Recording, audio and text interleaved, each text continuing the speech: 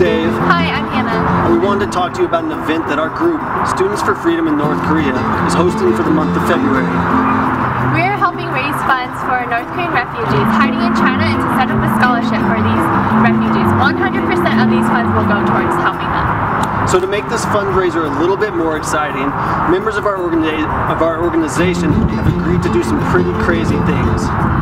Some of these crazy things involve eating worms, getting pie in the face, tasered, K-pop dance. So if you want to see us get tasered, or if you just feel like doing a good deed, go ahead and click on the link below and donate your little hearts out.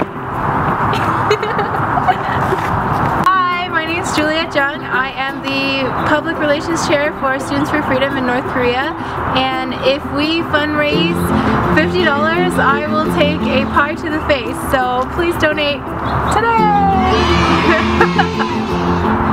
Hello, my name is Joseph Yoshimura, and I am the co-president of Asian Unity.